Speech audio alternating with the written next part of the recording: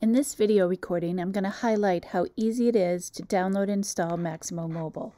I'm using an iPhone and I'm going to access the App Store, and I'm searched on IBM Maximo, and what I want to navigate to is the white hard hat icon.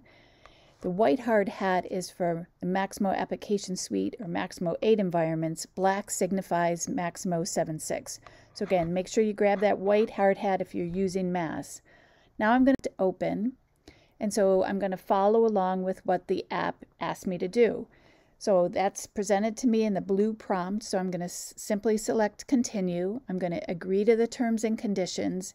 And now I'm going to enter in the server address, And as I do this, I'll try to make sure that I'm also keeping an eye on the time so I can show you how fast this is all happening.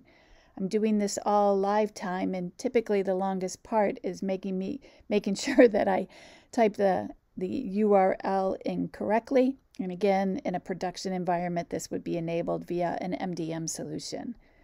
So let me make sure, yep, that looks great. Click on the blue button. So now what's happening is he's asking me to sign in. I'm going to use user Ellie, and I'm going to now enter his password. And again, I'm just taking a minute to focus here to make sure I'm entering this correctly. I think that's right. Yep. Go ahead and log in. It's now telling me a little bit about biometric login information, and now he's giving me some information that he's setting up the application on my device.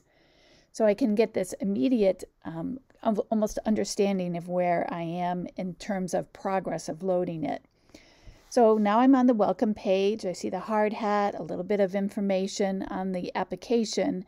But if I draw your attention down here to the bottom next to IBM Maximo Mobile, you can see the cloud. That means I'm connected. If there was a line through it, it would mean I was disconnected.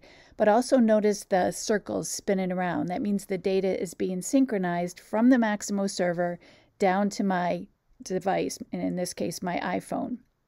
I can click on that at any time to see what my status is. I didn't have any transactions to upload from my device to Maximo, so some of that has been, saying that it's complete.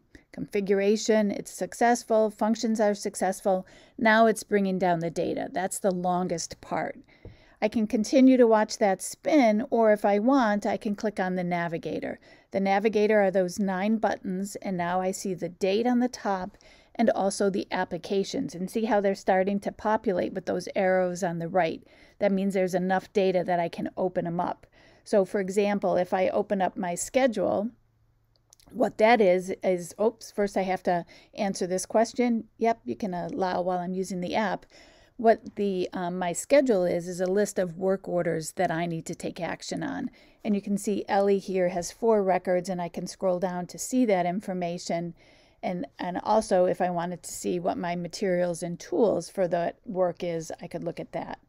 I can come back here to the navigator, and notice as I do that, all my data is complete. That spinning circle no longer displays by the cloud, but also it's saying, hey, do you want to get a tour to get started? Sure, I always like a good tour.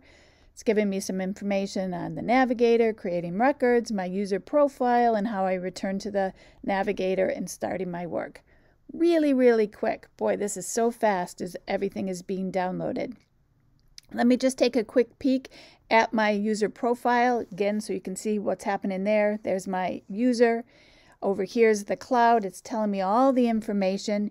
You do see a message here that the preloaded database could not be done. There, you do have the option to create a Maximo mobile database.